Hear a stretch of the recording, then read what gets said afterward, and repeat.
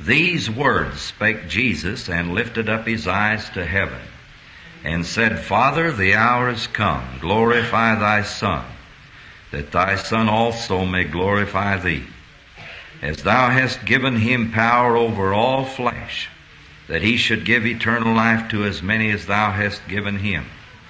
And this is life eternal, that they might know thee, the only true God, and Jesus Christ whom thou hast sent.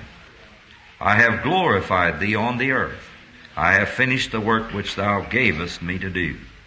And now, O Father, glorify thou me with thine own self, with the glory which I had with thee before the world was. I have manifested thy name unto the men which thou gavest me out of the world. Thine they were, and thou gavest them me, and they have kept thy word. Now they have known that all things whatsoever thou hast given me are of thee. For I have given unto them the words which thou gavest me, and they have received them, and have known surely that I came out from thee, and they have believed that thou didst send me. I pray for them. I pray not for the world, but for them which thou hast given me, for they are thine. And all mine are thine, and thine are mine, and I am glorified in them.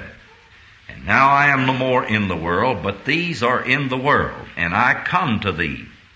Holy Father, keep through thine own name those whom thou hast given me, that they may be one as we are one. While I was with them in the world, I kept them in thy name. Those that thou gavest me I have kept, and none of them is lost, but the son of perdition, that the scripture might be fulfilled. And now come I to thee, and these things I speak in the world, that they might have my joy fulfilled in themselves. I have given them thy word, and the world hath hated them, because they are not of the world, even as I am not of the world. I pray not that thou shouldest take them out of the world, but that thou shouldest keep them from the evil. They are not of the world, even as I am not of the world. Sanctify them through thy truth. Thy word is truth. As thou hast sent me into the world, even so have I also sent them into the world. And for their sakes I sanctify myself, that they also might be sanctified through the truth.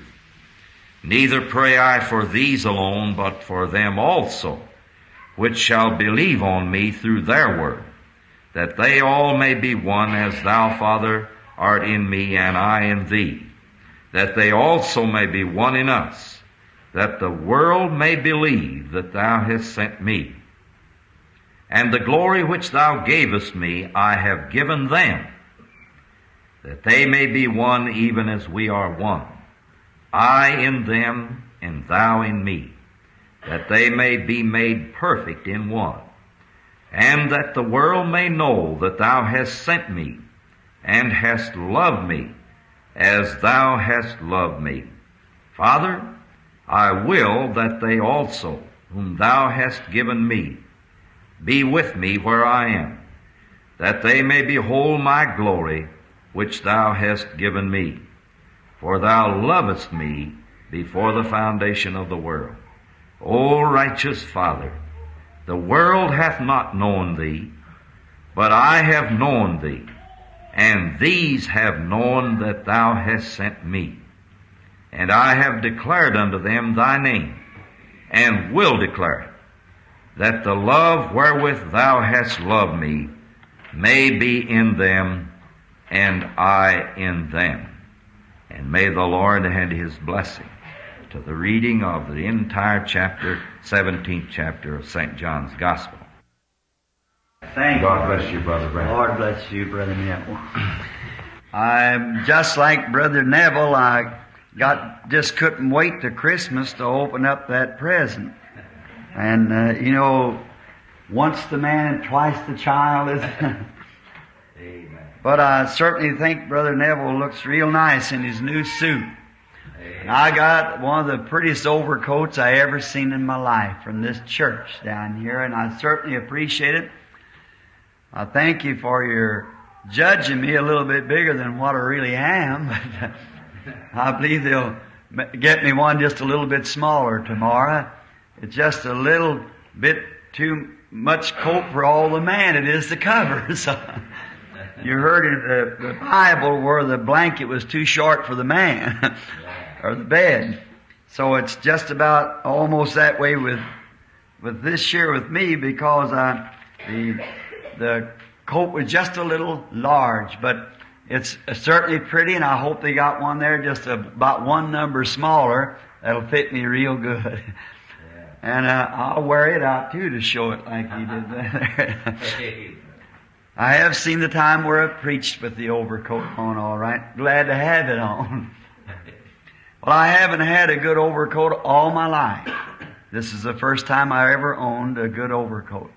I just wonder if this church can remember my first going away from this church. You remember what it was that night when I went to St. Louis in this church to visit Robert Daugherty's daughter? Sister and Brother Spencer, I guess, can remember it. Brother Roy Slaughter here, many of them who I didn't even have any coat at all. And the church made up $11 for my ticket. And I borrowed my brother's overcoat, and it was just about twice too big for me. And I packed it because it looked so bad for me to wear it, and then it looked bad not to have any at all, so I packed it, and when I got over there, was there a couple of days, and the Lord began to move and heal little Betty. You know, I seen her not long ago. She's a beautiful young woman now.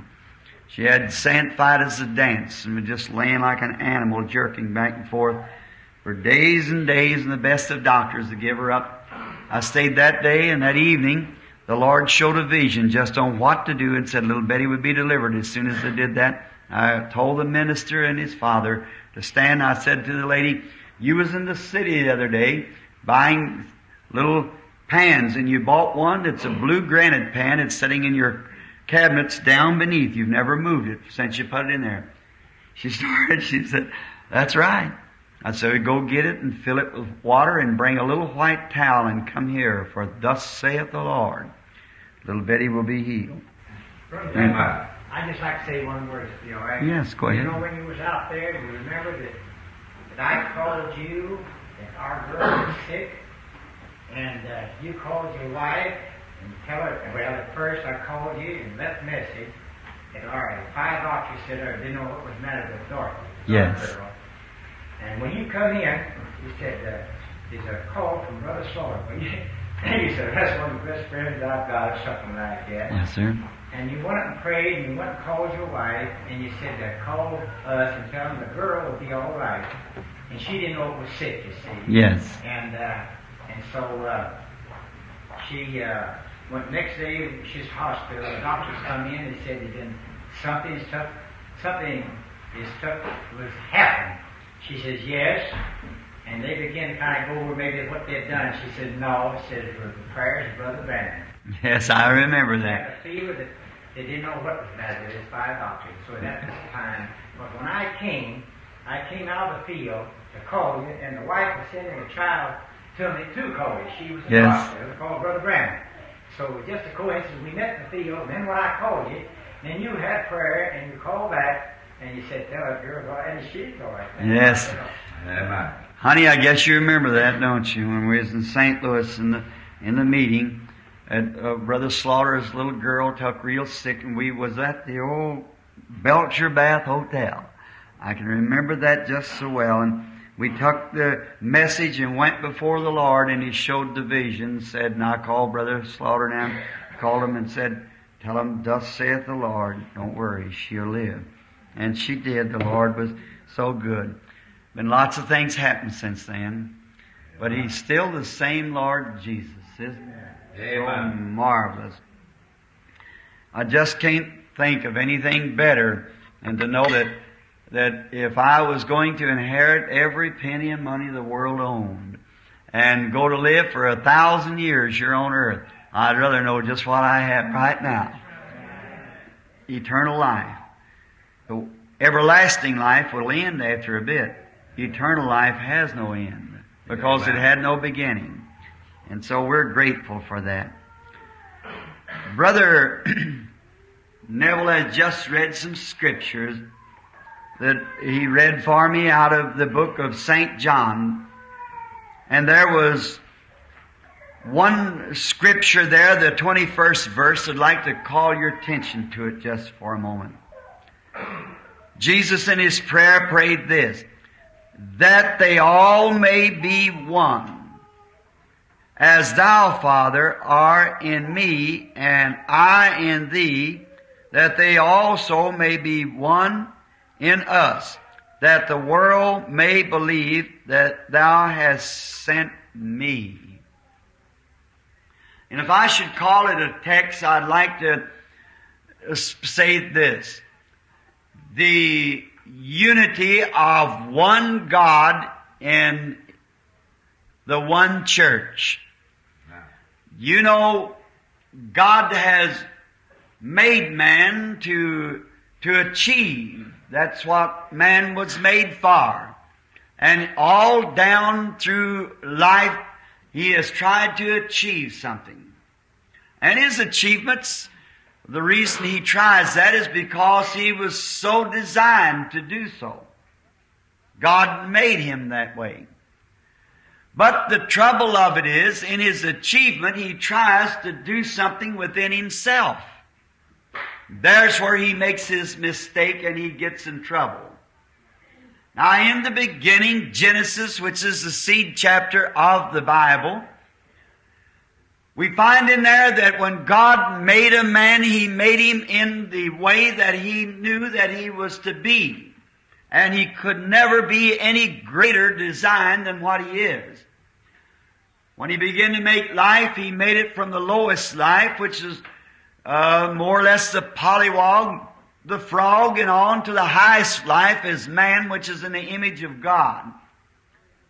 And then in this life, man began to achieve things. But when he did, he began to leave God out of the picture. He began to have selfish motives.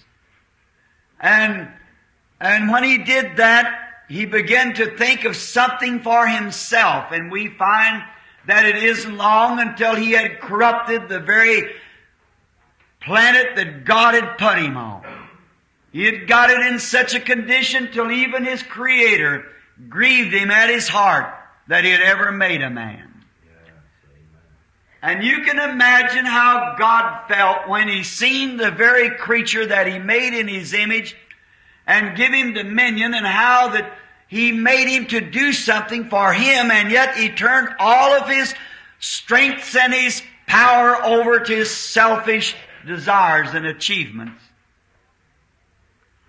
And then we find it isn't too long after this great lesson that God taught to man doing that time by destroying the entire world with water, as the Bible tells us, that He flooded the earth and destroyed everything but a remnant that He left, which was Noah and his family.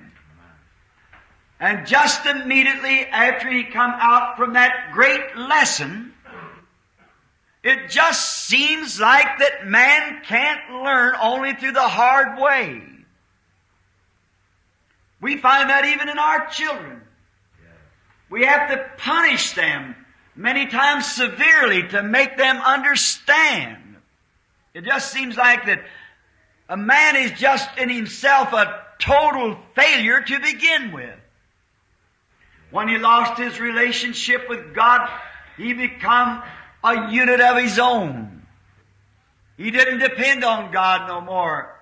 And when God had taught him the lesson of what it was to try to do something within himself, that his works would all come to naught, immediately we find him again, going right down to achieve again.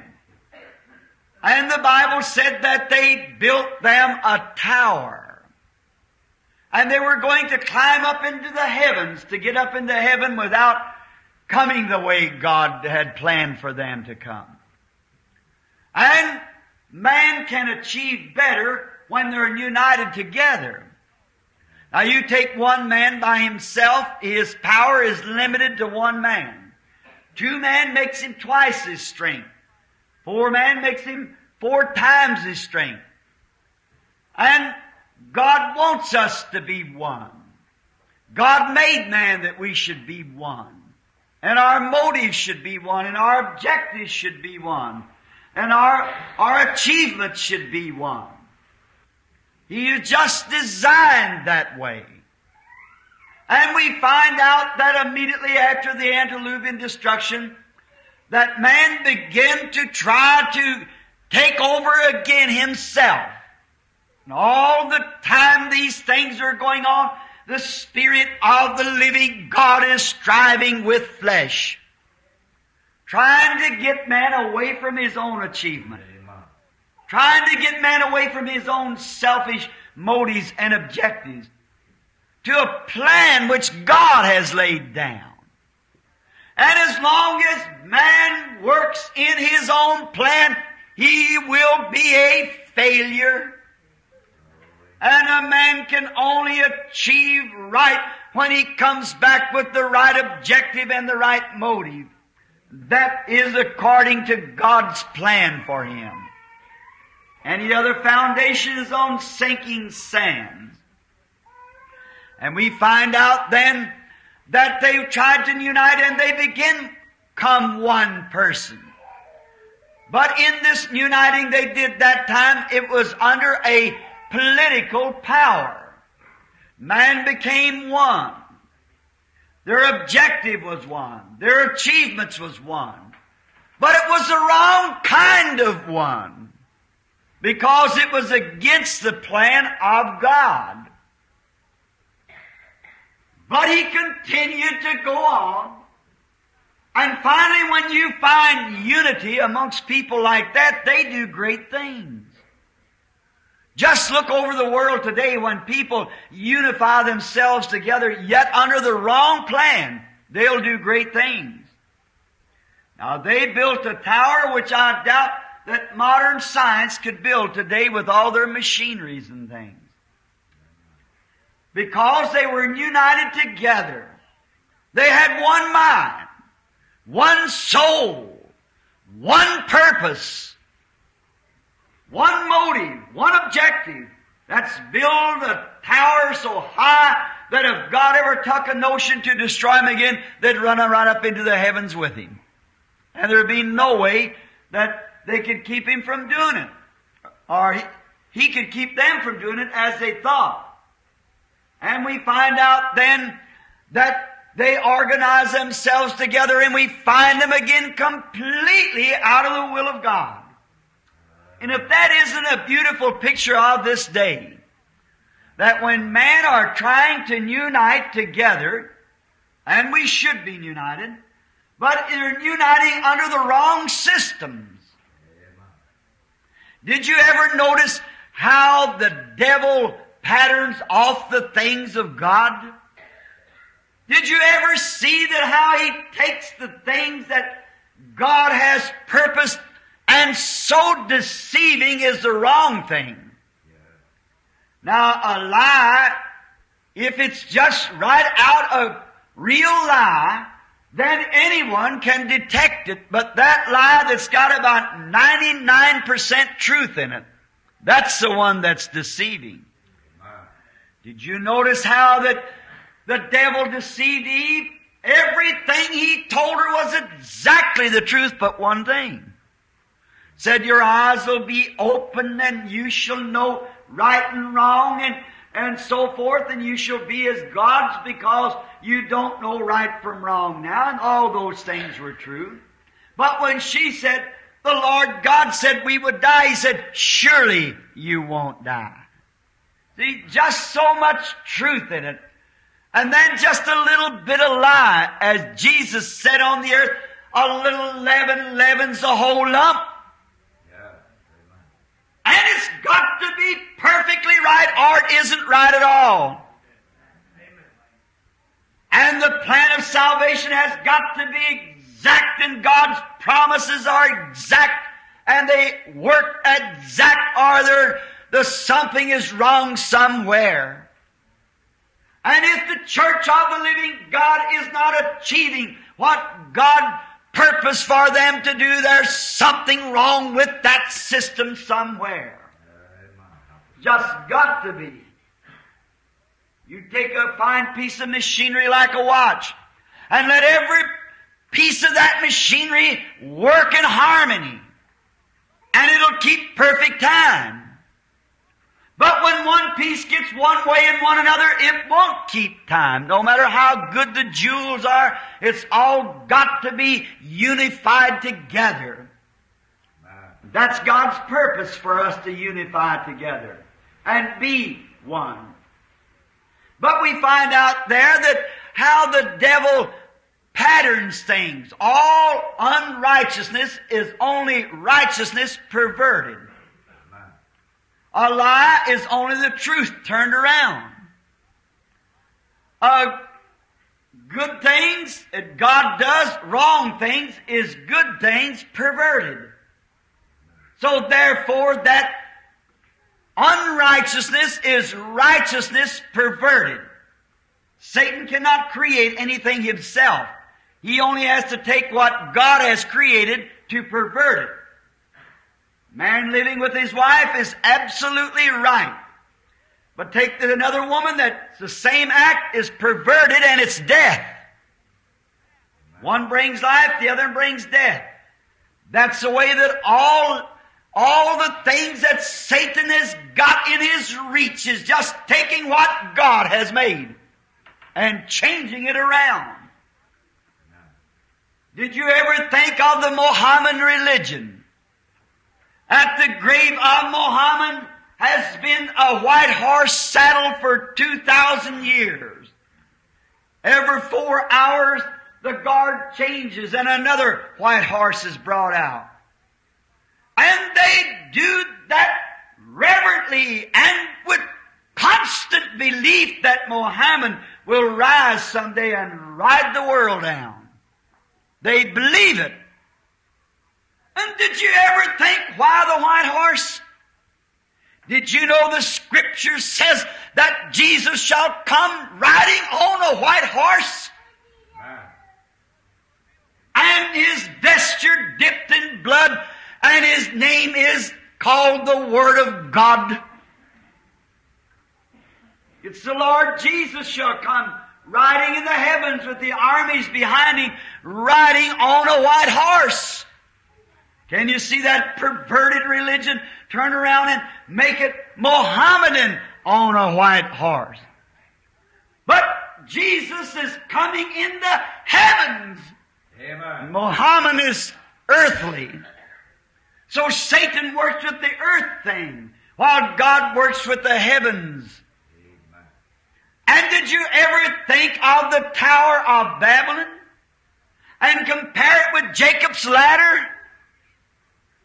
How that they were trying to build stair steps around a tower that would reach up into heaven, only trying to pervert Jacob's ladder, which reached from the heavens to the earth, and angels descending and ascending. Amen. Perverting it. Did you ever think of the UN now? Trying to make all the nations one great big brotherhood under a united power? United is all right, but it's under the wrong thing. Satan controls all the nations. The Scripture says that Satan is the ruler of the earth. Amen. When he taken Jesus up into a high exceeding mountain and showed him all the kingdoms of the world, and he said, "These are mine." Jesus did not say they wasn't, for they are. That's the reason we have wars and killings, is because that these kingdoms of the world are controlled by the devil. And as long as they are controlled by the devil, we'll continue to have wars and fights and killing one another. But we look for a kingdom to come where Christ shall come, and there will be no more wars. And there will be an everlasting peace. Did you think that in this Russia they have got a false Pentecost? That's the work of the devil. They're trying to force all man into communism, where every man has everything commonly. Do you know that was the condition of the church under the Holy Spirit on the day of Pentecost? Amen. That the people sold their possessions and laid them at the feet of the disciples, and they distribute them to every man as they had need. And now the devil's come around and got into the world and made a political power to force man to that. God does not force man to do anything. Amen. You do it on your own free will. He can warn you, throw a barricade across your path, but you walk your own self with your own decision in His presence to make Him your Savior. But Satan has perverted God's plans to his own plan. Did you ever think of Catholicism in the Catholic Church is trying to make every person Catholic? It won't work. It's under a man-made program. Did you ever think of the Protestant Church under the Federation of Churches is trying to force all these little churches out? And it will happen that you'll not be able to go to church unless you belong to the union of churches. Then little places like this will certainly pay for it. But we got a scripture that says, "Fear not, little flock, it's your Father's good will to give you the kingdom." Amen. That's what we look forward to. Hallelujah. Then you see it's all the achievement of the enemy tries to do to achieve, but it's under the wrong plan. It's under his own plans.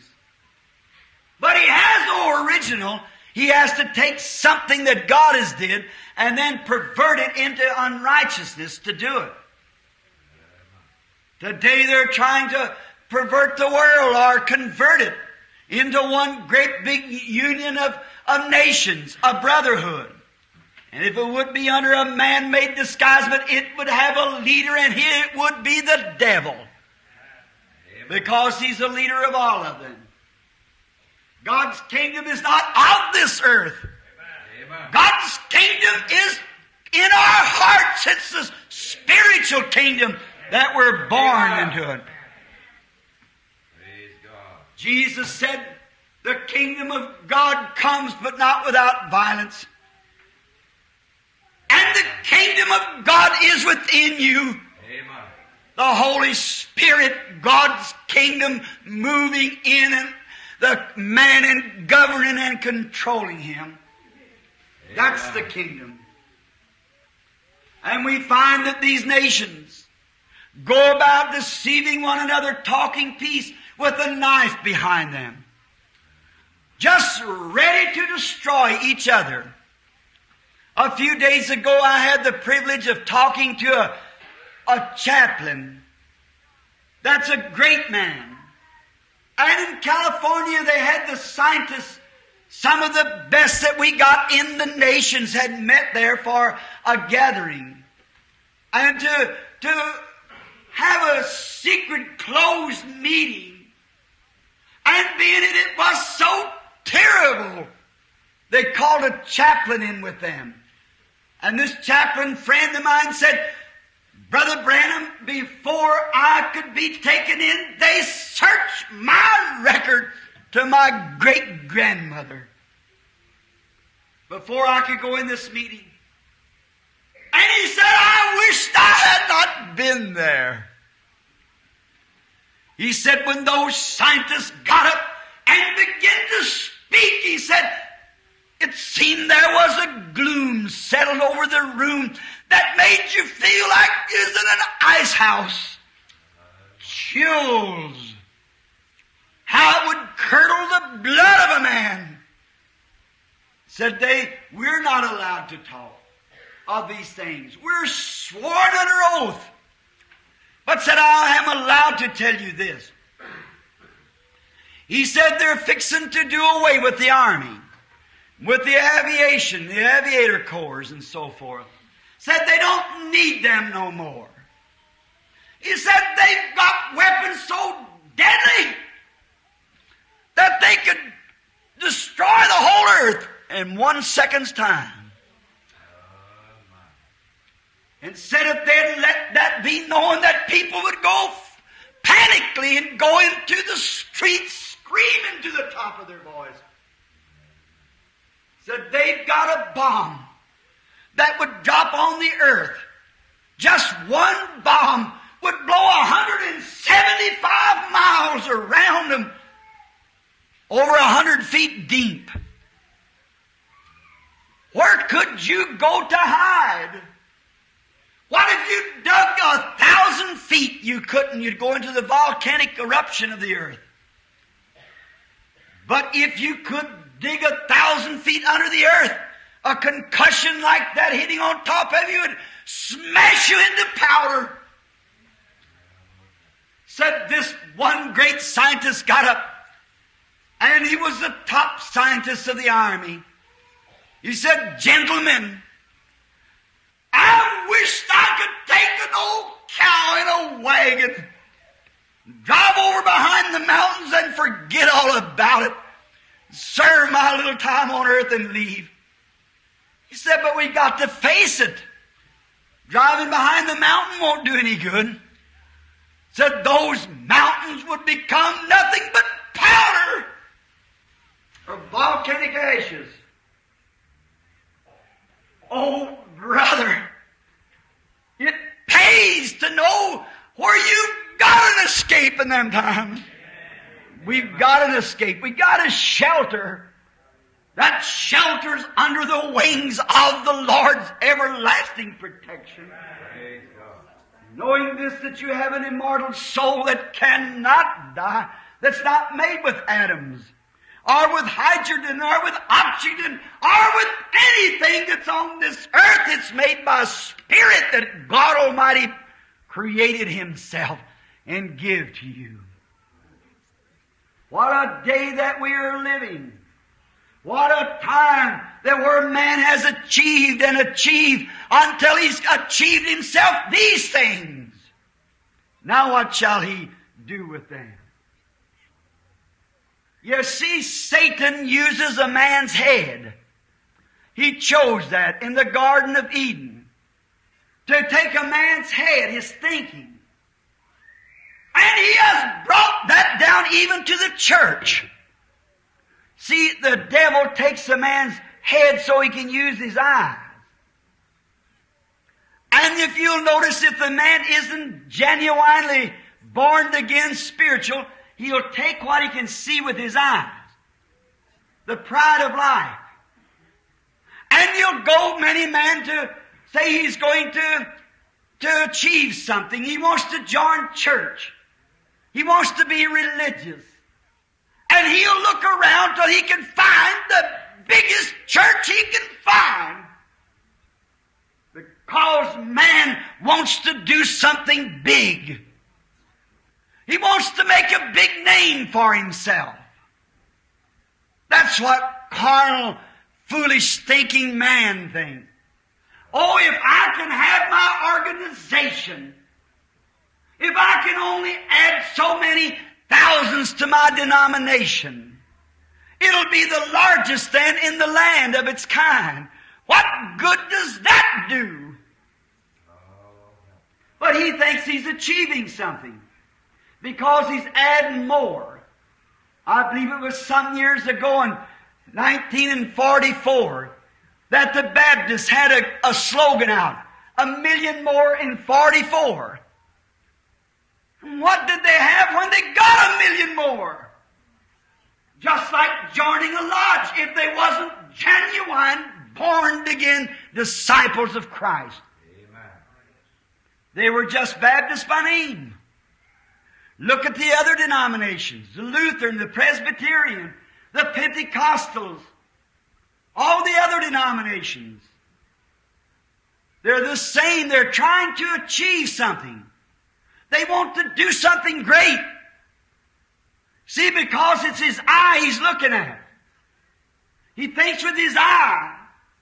And many times he don't understand that that's the thing that he oughtn't to do. Amen. But the devil takes the man's eye. He shows him something pretty. He opens his eyes to look at it. And he's got that into the church, into the intellectual thinking of man. Some time ago, this great evangelist Billy Graham stood here in Louisville and held up his Bible. He said, "This is God's standard." And he's right. Amen. He's exactly right. Mordecai Ham, the evangelist from old Kentucky home, and I were sitting at the same table which Billy was converted under Mordecai Ham. And we were sitting there. And he said, "What happens?" He said, "Paul went into a city and got one convert. He returned a year later and he had 30 by that one. Said, I go into a city and I have 20,000 converts. Return in a year and can't find 20. Something's wrong." And he said, "You know what it is? It's you lazy preachers that sit in the buildings, your offices with your feet on the desk and don't go visit the people." I thought, Billy, that's a very good intellectual. Please don't quote me. But that isn't it. Who was the pastors that went to that one that Paul got converted? It wasn't that. It's here. Those so-called meetings today, and they are great meetings, but it only works on the intellectual part of man. A man gets under the spell of a revival, and he says, "Yes, I accept Christ." And he does it intellectually because he's in a great crowd. He does it because there's great ministers before him. But it's only an intellectual conception. That man can never go on. He's got to come from his mind to his heart and be born again, or he'll never be able to stand the test. Amen. Intellectual conceptions is all right. But when you remember, when the eye looks upon it, the devil uses your eye. In the Garden of Eden, it proved that the devil chose the head of man to work in, but God chooses his heart. Amen. The devil shows him with his eyes something that he can see. And he says, seeing is believing. But when God comes to a man, he comes to his heart. And he lets him believe things by his heart through faith that his eyes does not see. Amen. For the Scripture says that the faith is the substance of things, hope for the evidence of things not seen. Amen. God working here, Satan working here. So what good does these big schools and seminaries do anyhow? It's sometimes, not always. But too many times it pulls from here up to here, when it ought to be taken from here down to here. Amen. In the man's heart. You know the Scripture says, as a man thinketh in his heart, so is he. The old infidel and critic used to say how foolish God was. To say that there was mental faculties in a man's heart. For there's nothing in there to think with. But about 4 years ago, science found out that in the human heart there is a thinking faculty. There is a little room, a little place where there's not even a cell, a little compartment in the human heart. It isn't in the animal or no other life. But in the human heart there is a little place. And they never could come to conclusion what it was. But finally they said this, it's the place where the soul dwells. So God does speak His words right. As a man thinketh in his heart, so is it. Not in his head. If God would have meant head, He'd have said head. He said his heart. What if Moses, when he come up, and Moses, God said, take off your shoes, Moses. You're on holy ground. What if Moses said, now wait a minute, Lord, I know you meant my hat. I'll just take off my hat. That's more reverent. He never said hat. He said shoes. That's what he meant. He never meant shake hands and join the church. He said you must be born again. That from above. Not put your name on a book, but be regenerated. And your soul changed. Your entire being made new again. Now, when man has never had that experience, he's still a son of God in creation. A fallen son of God. That's the reason he can take wood and make buildings. He can take iron and make machinery. He can take jewels and make watches. What can he do? He can take something that's out of the original creation and pervert it from its original stand to make something great. But he cannot create. Only God can create. Him alone. And we notice in this then, that's Satan choosing the man's head. He took his intellectual part. And now the church has begun to move in the intellectual parts of a man. Oh, it's a great church. We have a great denomination. We're the oldest in the country. But brother, until that man or woman or boy or girl is thoroughly converted, he'll take them intellectual conceptions and say the Bible don't mean this and it don't mean that. The days of miracles is past and there is no such a thing as these other things.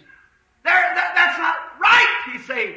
And the days is past because he's intellectually looking at it.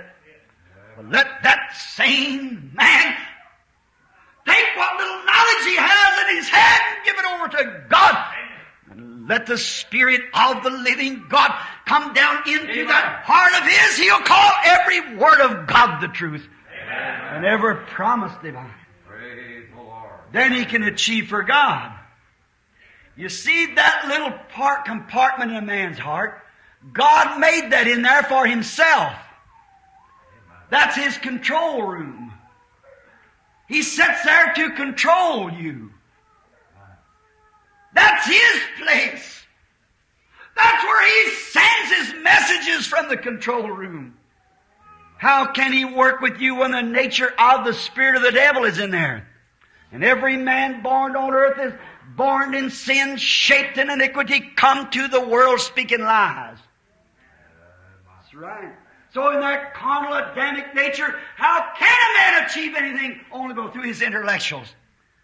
But when he comes to be a new creature and the old man is passed out, and the new man, Christ, takes his throne in the human heart, then life looks different. Then he starts on a new road. From his own selfish motives to the big ideas to make himself something big. He starts right towards Calvary to recognize God. Then his objective, his motive, his achievement, and all that he is lays in the glory of the cross. For Christ paid the price for human life. Christ is our life.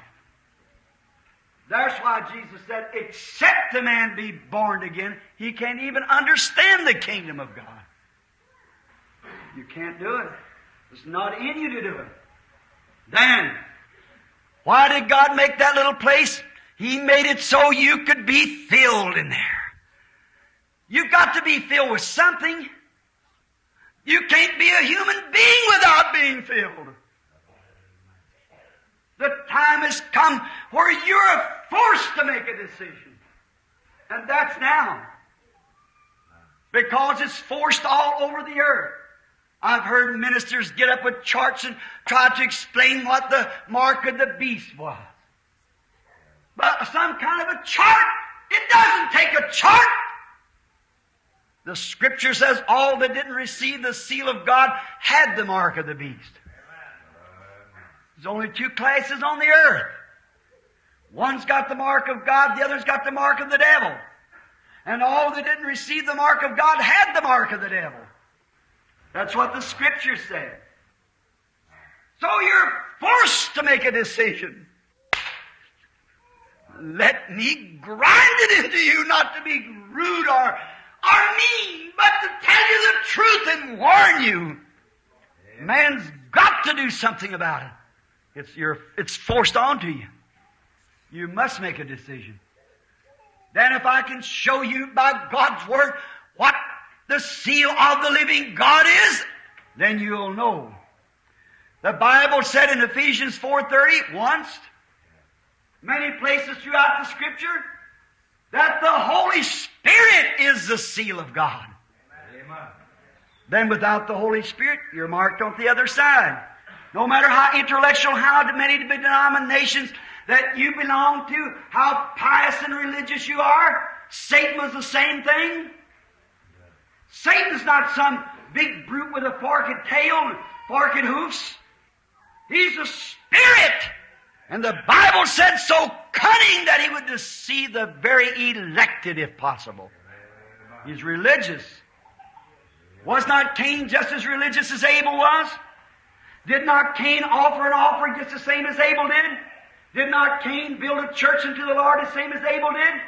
Did not Cain get down and worship just the same as Abel did? Did not Cain sacrifice just the same as Abel did? But one come by intellectual conception. He brought the flowers and the fruits of the field and made his altar beautiful. Intellectual. But Abel, by faith, chose a lamb, for it was blood and life that taken it. And he drug him to a rock and hammered his little throat until he bled to death. God said, that's righteous, Abel. That's right. How did he come to him? By revelation, not by intellectual. Through his heart. He knew it. Jesus said, upon this rock I'll build my church, and the gates of hell shall not prevail against it. Spiritual revelation. Spiritual conception. Man looks upon the outside, says the Scripture. God looks on the heart. You are filled with something. You might be filled with doubt. Your poor hearts may be running over with doubt. I hope not. Your hearts may be full of frets and weary. And it might be that your hearts are full of trouble. And it might be that you're full of religion. Intellectual, fine, perfumed theology. Belonging to the great churches that's been in existence for years. Setting back just as confident as you can be. Brother, let me say to you, you might bring members to that church until you get old and die, and you'll never do nothing but build another tower to Babel. Certainly, you can be full of foolishness. You can be full of nonsense. You can be full of anything, but you can't stay empty. The Bible says you can't. The Bible said when the unclean spirit has gone out of a man, he walks in dry places, searching rest, and then he comes back with 7 other devils more worse than he was. And the state of that man is 8 times worse than it was at the beginning. That's what happens to these meetings. When people go forth in revivals and men are just led to intellectual conception, he goes off and joins some church and lets it go at that, satisfied, that's all right. There's nothing to all this other nonsense. We should not have it. The pastor says, oh, that's all. That was way back in another age.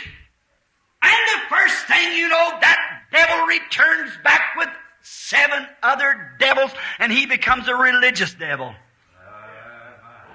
Then he's really filled. Then he's got pride and jealousy, and he's even angry with the very God that wrote the Bible. He looks down there and says, these things that I do shall you also. That was for the disciple. Go ye into all the world and preach the gospel, said Jesus, his last commission to the church. These signs shall follow them that believe. How far? All the world. Who to? Every creature. These signs shall follow some of them the Scripture says, shall follow them, all of them, that believe. In my name they shall cast out devils. They shall speak with new tongues. If they shall take up serpents or drink deadly things, it shall not harm them. If they lay their hands on the sick, they shall recover. Amen. That's what Jesus said. These signs shall follow believers. Not negative thinkers. Not intellectual church members. But born-again believers who's come from the intellectual to the heart where God takes throne in His control room. Amen. To control your emotions. To control your faith. To control your character. God wants to fill you. Why does He want to fill you? What does He want to fill you with? He wants to fill you with Himself, the Holy Spirit. Filled with the Holy Ghost. Jesus said in Luke 24:49 that you shall receive power. After this, the Holy Ghost has come upon you. Then you'll be witnesses of me in Jerusalem, Judea, and Samaria, unto the utmost parts of the earth. Amen. When you have received your doctor's degree. When you have received the Bachelor of Art. No, but when you have received the Holy Ghost, then you'll be witnesses of me through this generation, the generations that are to come, unto the utmost parts of the earth. On the day of Pentecost, when the Holy Ghost came from heaven like a rushing mighty wind and filled all the house where they were sitting, signs and wonders were wrought among them. And the intellectual said, "Men and brethren, what can we do to be saved?" Peter said, "Repent, every one of you, and be baptized in the name of Jesus Christ for the remission of your sins, and you shall receive the gift of the Holy Ghost. For the promises unto you and to your children, and to them as far off, even as many as the Lord our God shall call." That's what God wants you filled with. He wants you filled with the Holy Ghost. And then you'll be united. What to? A church? No, sir. You'll be united. What to? A creed? No, sir. You'll be united to God, and you and Him will be one as He and the Father is one. God's Holy Spirit will live in you in the same works that the Holy Spirit performed when He was sharing the Christ Jesus shall be performed in you, for He said He'd do it. Then we are one. Jesus prayed for that. In the prayer tonight, our Heavenly Master prayed to the Father that we'd be one as He and God is one. And how close were they? God was the life and spirit in Him. And if we are one with Him, we will be life and spirit of Him will be in us. The earthly, carnal, intellectual conception and creeds and dogmas will fade out, and a new, generated, born-again, virgin experience of the baptism of the Holy Spirit will take place in the human heart. Then you'll be one. Then brother will really be brother. Sister will be sister. Your objectives and your motives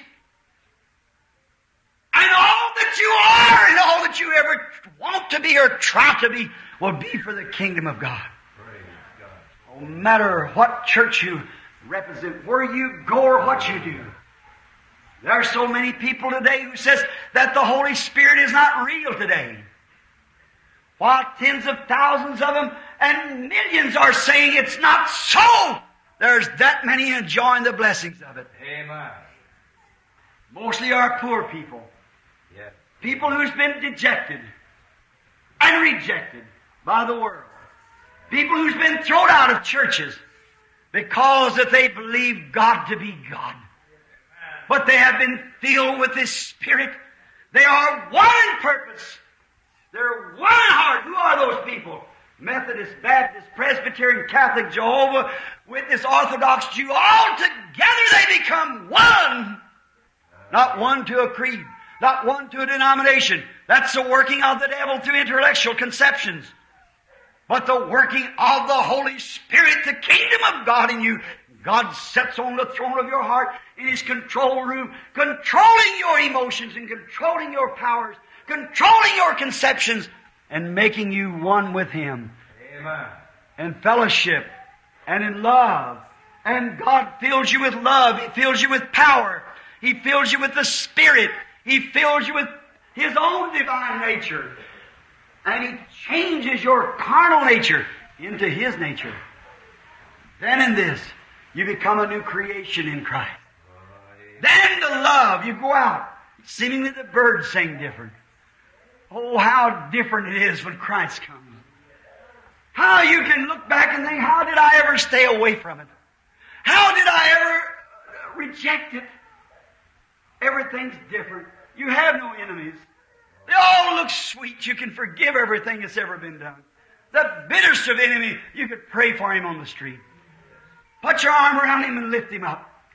Don't matter what creed, what denomination he belongs to, he's a creature who Christ died for. Amen. That's what God wants you to fill with. That's the filling, that's the kingdom, that's what we're one in. We're one then not to further a denomination, not to further a cult or some creed. We're one to further the kingdom of God. Amen. Then we take His blueprint, and every time the blessed Bible says anything, the Holy Spirit in you cries out, "It's so, it's my word." Amen. You don't say, did Dr. Jones say what about this, or did Dr. so-and-so? It makes no difference what doctor said so. Jesus said it's the truth. And heavens and earth will pass away, but my word shall never pass away. That's when we are one. All you Methodists, Baptists, Presbyterians, whoever you are, we're one. Don't let the devil use your eye. Let God use your heart. If you look and try to understand what it is, what makes it, how does it come that way, you don't question that when you receive the Holy Spirit. If you're still questioning the Word of God, it shows that God's not in your heart. The Holy Spirit doesn't question one thing God says. It says, amen and amen. Amen. So, because God said so. Abraham called those things which were not as though they were because God said so. God told him at 75 years old and Sarah at 65 is going to have a baby. Well, it was ridiculous to think so. But God said so, and Abraham was a son of God. And he walked 25 years calling everything. Every day Sarah would say, "How are you, dear?" Don't feel any difference than I ever did. She was 40 years past menopause. Never had children when she was living with him when she was 17 years old. But he believed God and called everything contrary to it as though it wasn't. Amen. And he called God's Word the truth. Amen. First month passed. How you feel, Sarah? No different. Well, he says, praise God, we'll have the baby anyhow. Amen. A year passed. How you feel? No different, but we'll have it anyhow. Amen. And the Bible said instead of getting weaker, he got stronger all the time. It'd be more of a miracle. God said so. It has to happen. 25 years, and now she's 90 and he's 100. One day an angel come down, had his back turned to the tent, and he said, "Abraham, I'm going to visit you." And he told Abraham what was going to happen, and little Isaac was born. Why? Because Abraham staggered not at the promise of God through unbelief, but was strong, giving praise to God. Why? It wasn't in his mind, it was in his heart. God's throne is in the human heart. There we become one. One in purpose. One in achievement. If the Methodist brother wins 100 souls to God, amen and amen. If the Presbyterian, whatever he might be, wins a soul to Christ, amen and amen.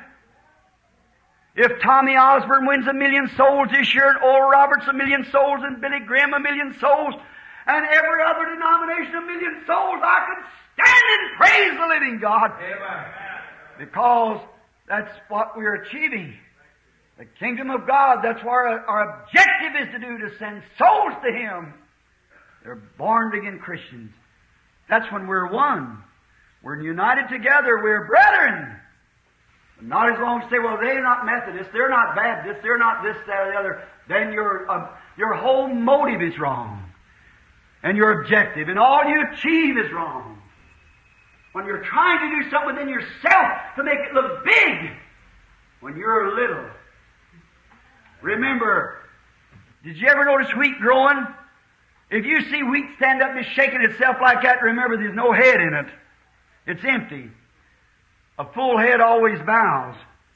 And a man that's full and filled with God's goodness and His mercy, he bows his head in humility. Amen. He that will humble himself, God will exalt. He that exalts himself shall be made abased. Friends, it's time that men and women woke up to the fact that we want to be one. Jesus prayed that we might be one just as God and Him were one, and God was in Him. And we are one with Christ if we let Christ come in, but the only way we can do is to let Him take the control room in our heart. Then we become one. Amen. We're facing Christmas. We're facing times. We're facing horrible things. All this that we're facing, what difference does it make what comes or goes as long as Christ is in the control room, controlling us and giving us faith to believe. Things that we cannot see. God said faith is the substance of things hoped for, the evidence of things not seen. Amen. You believe it, for God is in your heart and telling you that His Word's right. And no spirit of God will ever deny anything of God's Word. The Spirit of God will recognize His own.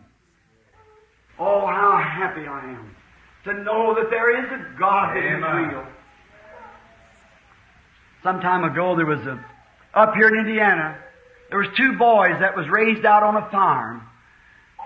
And they were just as poor could be, farmer boys. And they grew up together, and one day one of them got married. A few days afterwards, the other one got married, and one of them went into the city to live. And he had begun to play the stock markets. Got away from his childhood teachings. Went into the wrong thing. And he played them, and he got richer and richer till finally he become a multi-millionaire. And he moved up into Chicago. Got on one of the great streets and built himself a palace. Him and his wife run to nightclubs, and they drink cocktails, and they laid out all night. They had butlers and everything to furnish them anything that they wanted. They thought they were really living. But a man that lives like that has no peace. There is no peace to a troubled heart. To a sinful heart there cannot be peace. If a man longs to drink and he calls that life, he thinks he's having a big time, it shows his emptiness. Take a man, make $1 million, he wants two. Take a man that goes to a party and drinks one drink tonight, he wants another. Take a man lives untrue to his wife, wants to live it again. Vice versa. See, it's something and he's never satisfied. Might have $1 million in his hands, or 10 million in his hands. He lays down at night with a drunken stew on him. He wakes up the next morning with haunted nightmares, troubled mind. You call that peace? That's no peace. But a man might not even have a pillar to press his head to. He might not even own a decent pair of shoes or able to have a decent meal in his house. But if God reigns in his heart, he goes to bed happy and wakes up happy. It's a lasting peace. It's something that God does. This fellow had forgot that teachings. He went to gambling, and come Christmas time, he thought of his buddy. So he wrote him a letter. One of them's name was Jim, the rich man, and John was the poor one. And he wrote him a letter, and he said, John, I wish you'd come up to see me through the holidays. I'd like to meet you, talk with you again. I haven't seen you for many years. Wrote him back, said, I'd like to come, Jim, but I can't come. I haven't got the money to come. A check come in the mail in a few days, said, come on, I want you to come anyhow. So John got ready, country boy, put on a good clean pair of overalls and his Katie hat and a little coat of a different color, and boarded the train, and when he got there, there was a chauffeur sitting there to meet him with a big limousine. He didn't know how to act. He got in this limousine, holding his hat in his hand, looking around, drove up to a great palace in Chicago, got out, went up to the door and rung the bell, and out come a butler, said, your card, please, sir. He didn't know what he was talking to. He handed him his hat. He didn't know nothing about no reception card. He didn't have much of this world's good. He said, I want your card. He said, I don't know what you're talking about, sir. Said, Jim sent for me to come. That's all I know. So he went back and told his partner who hadn't got out of bed yet. He said, there's a funny-looking man standing at the door. Said he's dressed. I never seen a man dressed like him. And he said, Jim sent him. He said, tell him to come on in. He slipped on his bathrobe, went down the hall, and met this old country friend of his and shook his hand. Said, John, you don't know how glad I am to see you. The old country fellow standing looking around in the room said, Jim, you sure have got plenty. He said, I want to show you around. He took him upstairs and out on the sun porch. Opened up the window and says, where's Martha? Oh, said, she hasn't come in yet. She was out last night. Said, are y'all getting along? Said, oh, not much. John, how are you and Katie getting along? Said, just fine. Said, was she home? Said, yes, we got 7 kids. Said, y'all got any children? Said, no. Martha wouldn't have any. Said, she thought we better not have any children. It interferes with the social life. The old raised back the curtains. He said, looky here. Said, you see that bank over yonder? He said, yes. Said, I'm the president in that bank. Said, you see that railroad company? Yes. Said, I've got $1 million worth of shares in that. And he looked down there and he seen the great gardens and everything. How beautiful it looked. Old John stood there with his straw hat in his hand looking around. He said, that's fine, Jim. I sure thankful that you got it. Said, me and Katie ain't got much. Said, we still live in that little old split shingle house down there. And said, we don't have very much, but we're awful happy. Just then, a bunch of carol singers, their voices begin to come in. Silent night, holy night, all is calm and all is bright. Round young virgin mother and child, holy infant so tender and mild. Jim turned and looked at John. John looked up to Jim. Said, John, I want to ask you something. Said, you remember when we was boys, we used to go to that little old red church down there on the side of the road and we'd hear them old country choir sing them songs? Said, yes. Said, you still go down there? Said, yes, I still belong there, so I'm a deacon down there now. Said, what about you, Jim? Said, he's talking about how much you own down here. Said, how much do you own up this way? John, I'm sorry. He said, I don't own nothing up that way. He said, you remember just before Christmas one year, we didn't have any shoes? And said we was more interested in getting some firecrackers for Christmas. And said we went out and set some box traps to catch some rabbits to get some firecrackers for Christmas. Said, you remember that morning that big old woods rat was in that box trap of yours? John said, yes, I remember. You get some firecrackers, you went and got some divided with me? He said, yes. Said, John, I'll divide anything I got with you, but one thing I wish you could divide to me. Said, I'd give everything I own if I could walk that little old dusty road barefooted up to that little old church again and feel that presence of the living God. When that choir was singing, the old-fashioned country preacher was preaching. Said, I'd give anything. I'd give all that I own, every share in the railroad and all the parts of the bank and this home and all, if I could turn back again and have that blessed peace that I had when I went up that old road. Old John put his arms around him. He said there was 3 wise men, rich men, who came and laid it all at the feet of Jesus one time as a baby and said they received pardoning of their sins. He said, although I think that you're wonderful, Jim, and what you've been blessed to do all these things, but I'd rather have my wife and 7 children living down there on straw ticks to sleep on than have the peace that's in my heart than to have all your riches, Jim, that you could have. And that's right, friends. Riches is not measured out by dollars. Riches is not measured out by big names and popularity. Riches is when the kingdom of God has come into the human heart, changed his emotions, and made him a new creature in Christ Jesus and give him eternal life. That's the richest thing on earth. Let us pray. While our heads is bowed, are you poor tonight in this world's goods? You don't even know how you're going to pay the coal bill or the oil bill or whatever more? You may be that way. I hope you're not. But if it's so that you are that way, you can leave this building tonight the happiest poor man there is on the earth. You can leave here tonight with riches that no money could ever buy. You can unite your heart with Christ Jesus, and He can come into your soul and take the control room. And no matter what comes or goes, you'll be happy the rest of your days. It's the greatest present that was ever given. Oh, of course you give your friends Christmas presents. That's good. That's tokens. But brother, there's a present offered you tonight that no money could ever buy.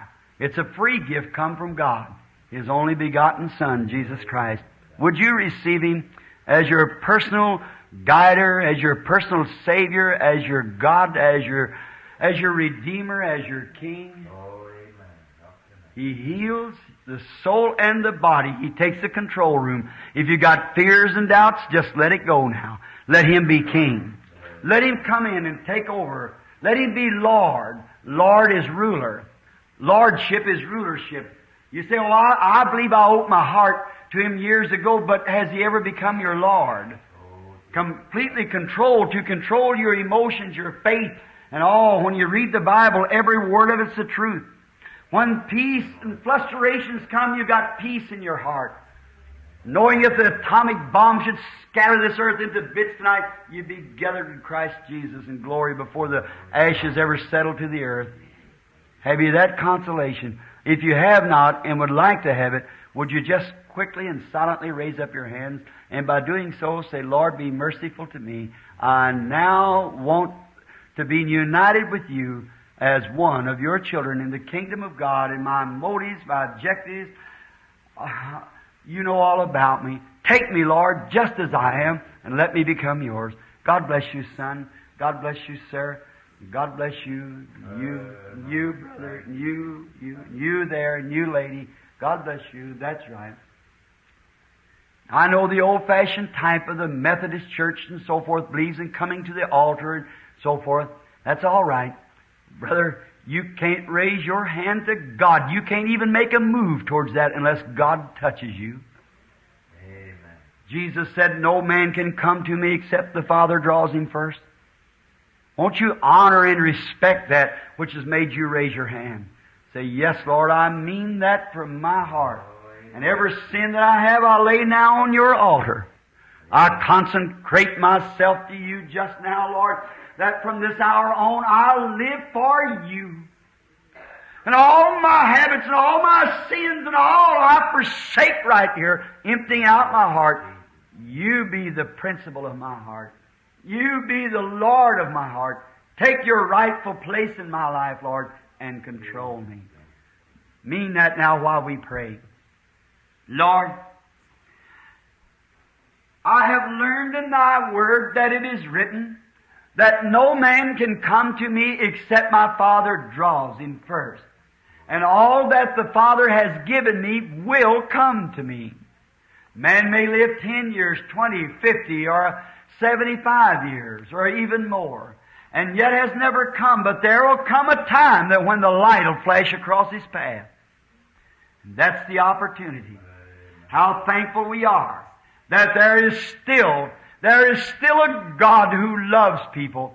And tonight He's displayed His mercy to us by letting many hands be raised up to accept Jesus as this God's great Christmas gift, the original and the only real true God-sent Christmas gift is His only begotten Son to the earth. Receive them, Lord. There will come a day that when they'll press a dying pillow, or groaning on the road under an automobile, or maybe gurgling in their throats from drowning in the water. I do not know what their destination will be.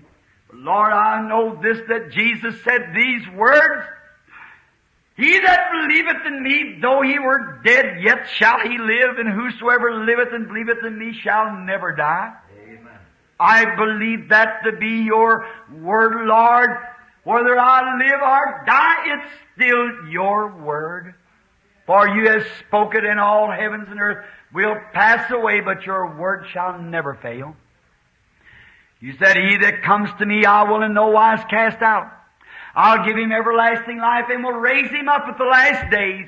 Though he drowns in the sea, though he burns in the fire, though his ashes are blown to the four winds of the earth, the Lord God shall descend from heaven with the voice of the archangel and the trumpet of God. And the dead in Christ shall rise first. We shall be caught up together with them to meet the Lord in the air and forever be with Him. Lord God, we believe that that'll take place. And all these poor, rejected people of the earth that's come in here tonight and bowed their heads towards the dust where you take them from and where they will return if you tarry. They've raised their hand to you and said, Lord, I'm wrong. Receive me. Amen. Oh, how would you turn one down? You could not. You could not do it, Lord. If they meant that from the depths of their heart, you could not do it and remain God. Because they've come sincerely. They're a love gift that the Father's giving you. Now as your servant, I command them to Thee and commit their souls and their bodies and their spirits unto Thee. Hold them in Thy blessed keeping, Lord. Take all the evil out of them. Take the sin, take the habits. May it never bother them from this night on. May they go from here free people with God in their hearts, in the control room. And when the enemy shall tempt them, let them remember God's in the control room. Amen. And He's the one who turns their heads from the enemy. And we'll establish Thy kingdom, Lord, and Thy kingdom come, Thine will be done in earth as it is in heaven. Lead us not into temptation, Lord, but deliver us from the evil. For Thine is the kingdom, and the power and the glory forever. Amen. Amen. Amen.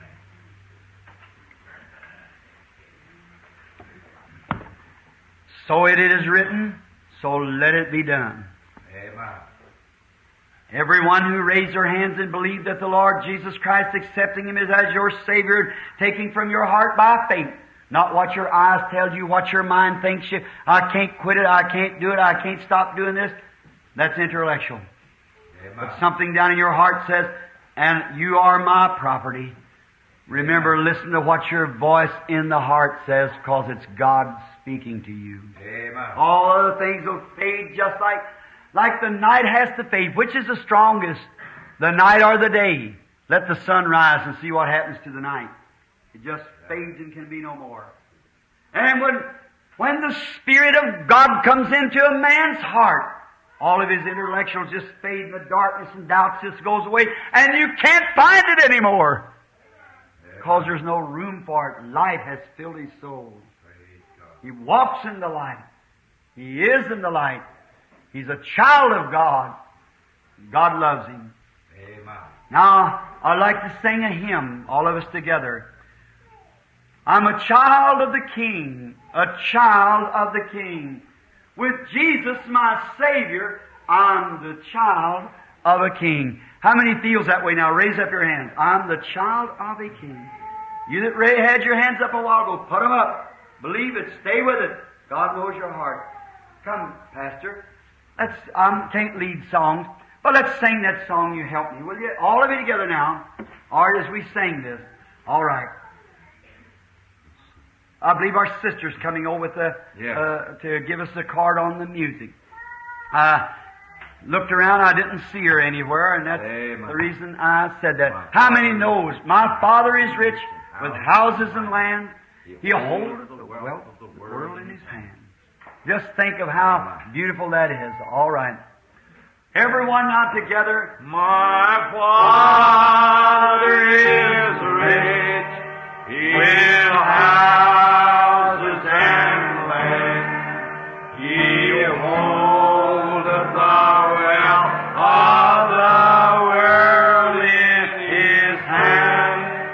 Of rubies and diamonds, of silver and gold, His coffers are full.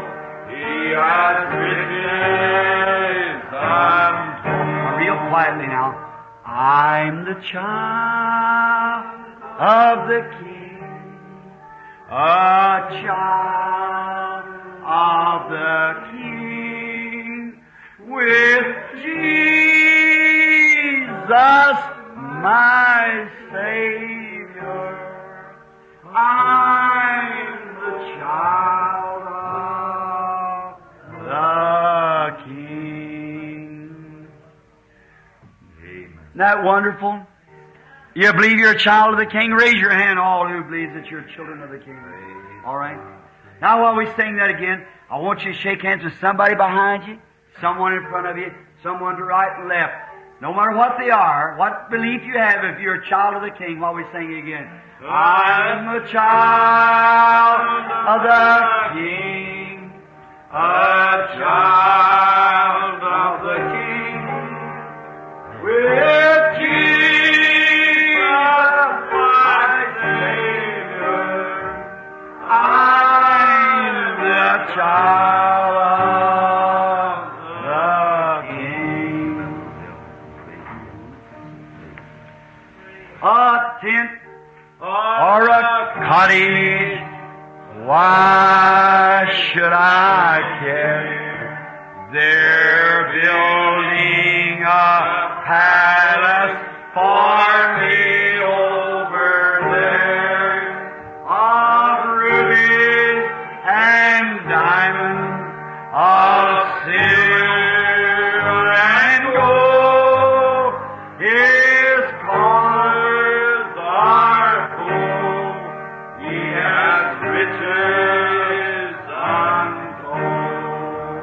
I'm a child of the King, a child of the King, with Jesus my Savior. I'm a child of the King. To be like Jesus, to be like Jesus, on earth I long to be like Him. All through life's journey, from earth to glory, I only ask to be like Him. Is that your desire? Amen. He's so wonderful. I love Him with all that is within me. Praise His I holy name. surrendered everything I had 28 years ago to the Lord Jesus. Since then I've been on the battlefield doing all that I know how to lead men and women to look to that crown of glory. Amen. You go to speaking about the coming of the Lord. People said, a man said to me not long ago, "Oh, preacher, don't talk like that." I said, "Are you a Christian?" "Yes, but we got a lot to do yet." I said, "The happiest thing I can think of is the coming of the Lord." Amen. Paul said at the end of the road, "I have fought a good fight. I have finished the course. I've kept the faith. And henceforth there is laid up for me a crown of righteousness. The Lord, the righteous judge, shall give me at that day, not only me, but all those who love His appearing." Amen. What could I trade? What have I got too far? I'm getting old. This old, frail, sickly body that's full of corruption will be changed in a moment, in the twinkling of an eye. Amen. I'll be young forever. I'll never have a sick spell again. I'll never cry a tear. I'll never get old. I'll never die. I'll never be Amen. sick. I'll never have a heartache or a weary. But I'll have a body like His own glorious body.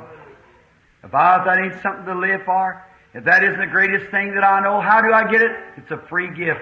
Hallelujah. God knocks. And I say, "Yeah, Lord, You're my Creator. I accept You." He seals me in with the Holy Spirit into Him. Amen. Then I see nothing but Jesus and His blood. What can wash away my sin?